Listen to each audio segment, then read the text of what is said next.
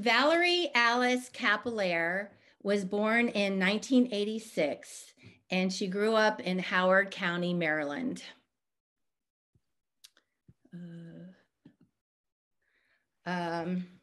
This is Val with her sisters. She was the middle daughter of the Cappelaere family.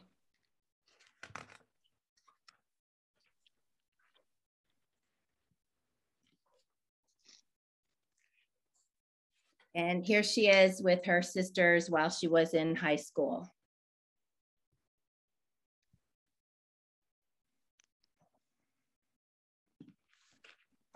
So when Val was in middle school, she was teased for being overweight and wearing glasses.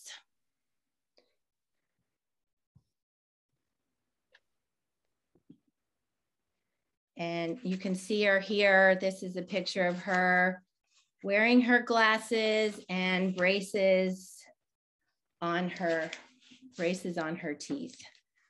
But Val decided to do something. So she began running in her neighborhood, in our neighborhood. And she started training with the soccer coach. And she grew taller and lost weight.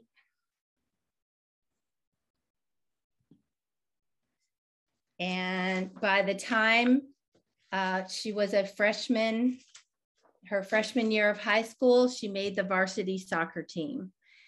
And this is an example of her motto, adapt and overcome. Val didn't like being teased, so she worked hard to change things.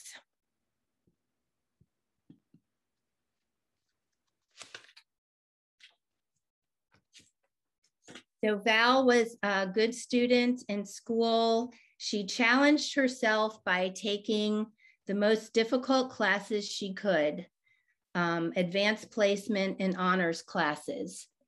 She knew she wanted to study engineering in college, so she searched for the best university to attend.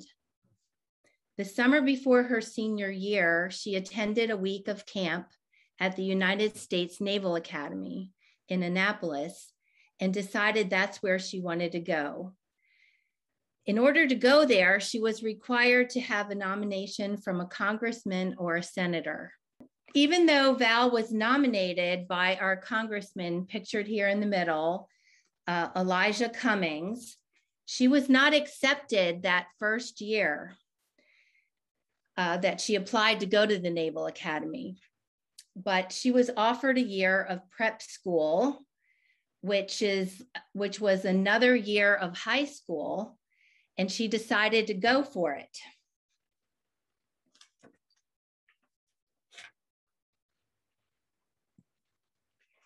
So the following year, she was accepted to the Naval Academy. And this is another example of her motto, adapt and overcome. If at first you don't succeed, try again. And this shows perseverance. So this is Val with some of her classmates at the Naval Academy. And this was her first year, which they call plebe year. And that's the uniforms they had to wear. And then this is Val with her whole class. You can see her in the front there. They're taught to have a very straight stare, not move their eyes. Their fists are down by their sides. And then the picture up in the corner is her whole class in formation in front of Bancroft Hall, which is the big dormitory where all the midshipmen live while they go to the Naval Academy.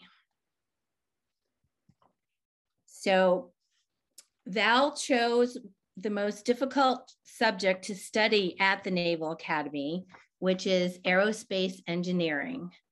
And there she is in her uniform there. Val also took on leadership positions at the Naval Academy. So here she is leading a new group of plebes.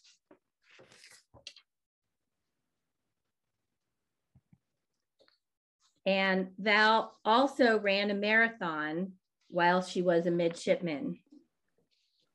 How many miles is a marathon? Anyone know? 26.2 miles. And Val ran it in under 4 hours. Oh, wow.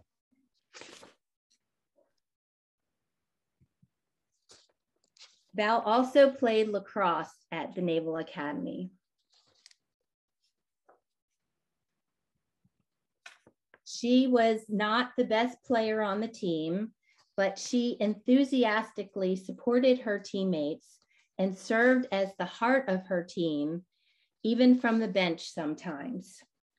Val adapted to life at the Naval Academy and thrived.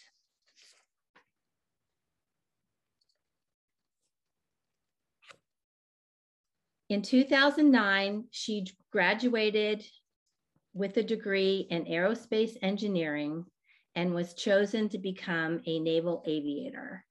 And there, pictured in the top left, is then President Obama giving Val her diploma at their commencement.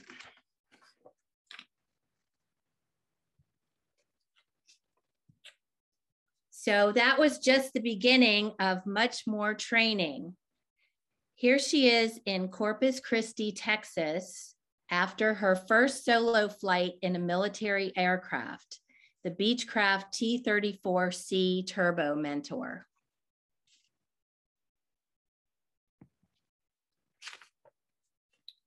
So Val did extremely well in her first phase of flight training, and she was chosen to fly jets.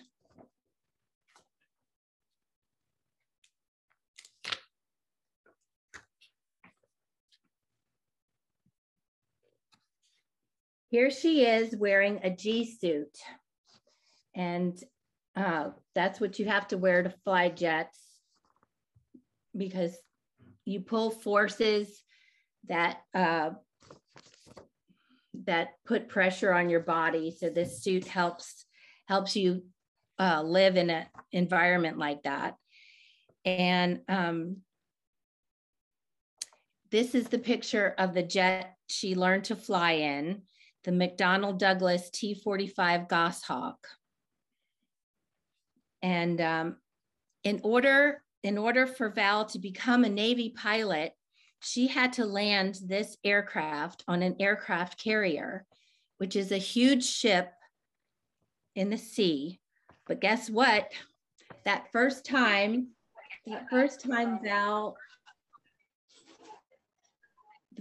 she tried her aircraft landings, they told her she didn't do them well enough to qualify. She was very sad and frustrated, but she didn't give up. She practiced more flights, and her second time around, she was qualified in aircraft carrier landings.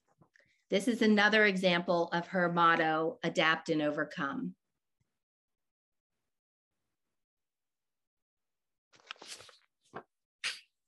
Val earned her wings of gold on February 17th, 2012, and she became a real Navy pilot. So those are the gold wings that naval aviators earn. And that was one of her commanding officers pinning the wing on her uniform. The Navy assigned her to Whidbey Island Naval Air Station in Washington State, where she was to learn how to fly the EA-6B Prowler. And that's the Prowler patch that she got for her flight suit. These are some actual photos of Val flying in formation in the Prowler. She trained in this aircraft and became an aircraft commander, but then something devastating happened. Val was flying on a low-level training mission out of Whidbey Island Naval Air Station when something happened with her aircraft. It crashed and exploded, and she and her two crew members were instantly killed. On March 11th, 2013, 8 years ago, Val made the ultimate sacrifice at the age of 26 years old. Val was killed in the line of duty. However, something amazing happened at her funeral at Arlington National Cemetery. Her sister aviators presented her family with 2 long jump straps full of nearly 200 sets of wings, pilot wings, from female aviators from all over the world. This collection of wings is now on display at the Women's Memorial at Arlington National Cemetery, and more wings get added each year. It's incredible. If you ever get a chance to visit, you should really try.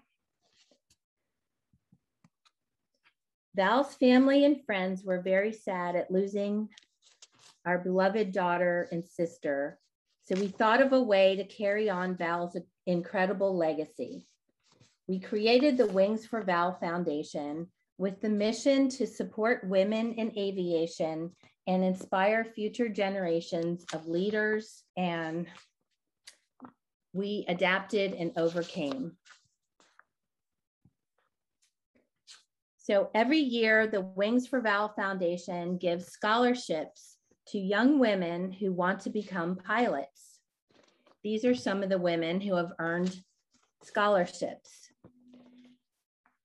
To date, we have given 25 scholarships and over $87,000 paid directly to flight schools on behalf of the scholarship winners.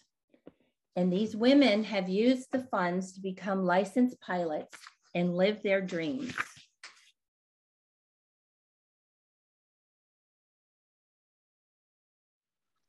There aren't too many female pilots, is that correct? I mean, I don't know the specific. That is correct. In commercial aviation, there are only 7% women pilots. Wow. And in the military, it's even less. It's only 4%. Wow. I'm sorry. Okay, students, do you guys have any questions for Mrs. Cappelaere? I'm sorry, I pronounced it wrong, Cappelaere. That's okay. I'm sorry that you lost your daughter. Say that again? I'm sorry that you lost your daughter in a plane crash. Oh, yeah. It's the worst. It's the worst thing, but we've tried to honor her hard work and her life mission by doing something good and paying forward. We have a student, he says, at what age did she become a pilot? Okay, she became a pilot. She got her private pilot's license while she was studying at the Naval Academy. She was probably about 20 years old. And she flew in a little commercial Cessna, like 2-seater plane. She did a solo flight from Annapolis, Maryland to Cape May, New Jersey and back. That was her first solo flight in a plane. We have another couple here. Mm-hmm. Okay, of all the activities she has done, what was her favorite and why? I would say probably Val loved, she loved playing sports. She loved being part of a team, and she would look up to the better players for help. And she would also mentor the players who were not as good as, were not as good, and tried to help them too. And I think that's kind of how she was in her life. Even during flight training, she reached out to older women who had gone before her for mentorship, but then she was always sure to reach behind those coming up after her and offer them help. We have a couple comments. She was so brave and very admirable. She was so beautiful and very inspirational. And then another said, this story is very touching. I'm sorry for your loss. Here's my question. Do you know what made her choose to be a pilot? Okay, yeah. So Val's grandfather, my father, was an Air Force pilot, and he flew B-17 bombers in World War II. When Val was in high school, we called him Grandpa Colonel. So when Val was in high school, Grandpa Colonel got very sick and was moved to a nursing home very close to where we live. So Val would spend like an hour, she would go to visit him after school, spend an hour with him and talk with him. And I think he told her about being in the military and being able to travel around the world and the different benefits you got for being in the military. And I think that sparked the interest that incentivized Val to want to go to the Naval Academy and then fly. We got another comment. I could already, and this is really powerful. I could already tell that Val was a sweet person. She left a huge impact. She even left one on me. You're a great mother that raised an inspiring young woman. Oh. And a couple of these you've already kind of covered. In an article I read about your daughter, I saw she liked to sing. Was this an extra hobby of hers? Did she do it for fun? And she says, I'm sorry for your loss. She's a strong woman and thank you for her service. So. Yes, Valerie did.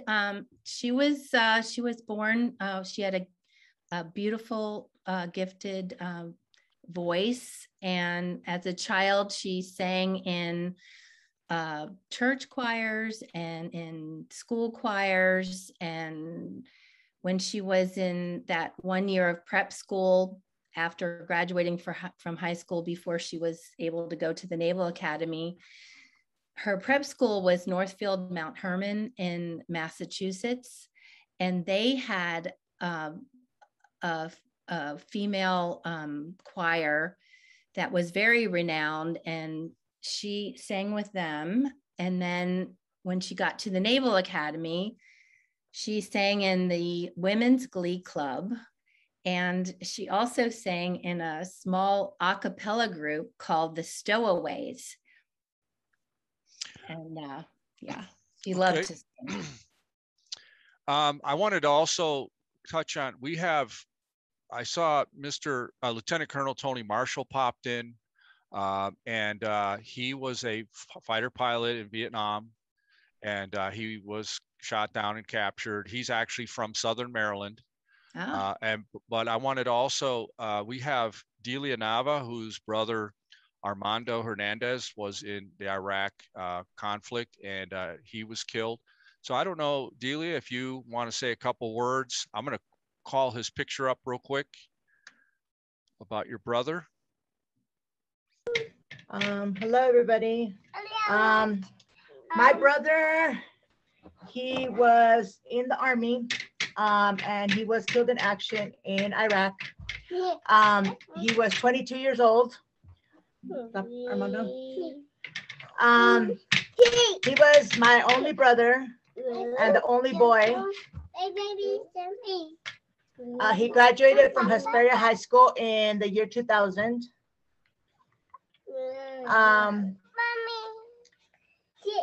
He loved doing what he was doing. He loved it. He loved being in the military. He made so many friends.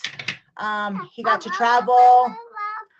He was stationed in Germany, so he traveled throughout Germany, through Spain. He got to see a lot of the world.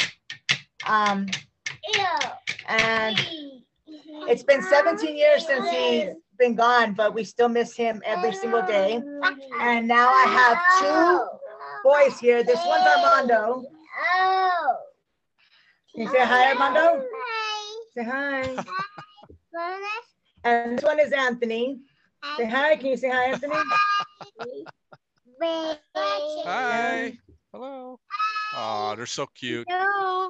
So now they're the only grandsons. My sister has two daughters. She just had two daughters.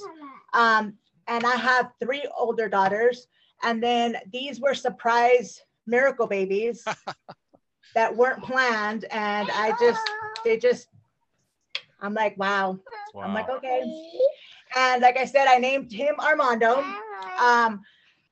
And then we named him Anthony, but I didn't realize I always called Dixon, Anthony Dixon, and my brother were killed in action on the same day. But I always called Anthony Dixon by his last name, Dixon. So to me, it didn't click. And I was worried that I said, well, you know, my sons are going to say, why did you name me after a hero? Why didn't you name me after a hero? But now they're both named after heroes. Awesome. And I keep in contact with Anthony Dixon's mom. And they were actually born on her birthday. Oh, goodness. So they were born on August 8th of 2019. Bye. Bye. Which was about a week after the anniversary date. It was 15 years after my brother passed away that they were born. There's Wow. Anthony. And Anthony's from New Jersey, I believe. Yes. Southern New Jersey. Yes. So, okay. So Yes, now, wow. Thank you so much. You used to come in all the time, and yes. this whole COVID thing messed everything up, but I'm glad to see you're doing good. Say hi to your girls and your mom too. I will. Thank you for speaking. And I wanted to ask if Mr. Marshall, if you're there, if you would like to say a few words. Well, just welcome to Veterans Day for everybody, and happy to be here. You've been to our school a couple times, Mr. Marshall, and you know, our kids made a movie about Yes, you and everything. Could you just tell the kids kind of just in a couple sentences or so, you know, why did you go into the military, and, you know, what was it like for you to, you know, during the Vietnam War period to be a pilot? I went into the military because I was facing the draft and I didn't want to be drafted. So I decided to join the Air Force. And at the academy, I got to see what the war was about, decided that I wanted to go and participate, and went over, had a pretty good time till I got shot down, obviously. But it was a very rewarding tour, very interesting, the whole military experience. And like most veterans, I wanted to do my part for the country. For Vietnam, it was, like I said, it was pretty low key. We flew missions. I flew 265 good missions. And basically the normal missions were pretty routine. The exciting missions were when we had troops in contact, when the bad guys were approaching our guys. That's when you would hang it out for them. But the rest of the time it was pretty low key. How did your mom handle the fact you were going into the military? I know you talked about it before. My mom didn't really want to talk about it. And the only thing I could convince her was that there were some idiots going around who would call your family. They would read in the newspaper that you were in Vietnam. And just because they were bored, they would call your house and say, hey, your kid got killed today. So that was the only thing she listened to. I told her if anybody came and told her that, just to ignore them. And when they did come to tell her that I was missing, She was very stoic and said, "That's nice, thanks," and closed the door. That's right. I remember you saying, so your mom was told you've been shot down, and she's like, "Okay, thanks," and just closed the door. Yeah. Is that correct? Yeah. That's correct.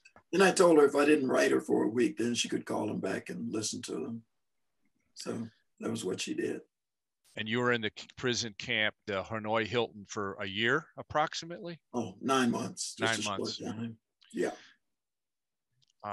Well, I'd like to say thank you, to Mrs. Cappelaere, to Valerie, to Delia, her brother Armando, and all the other veterans that have made our country free.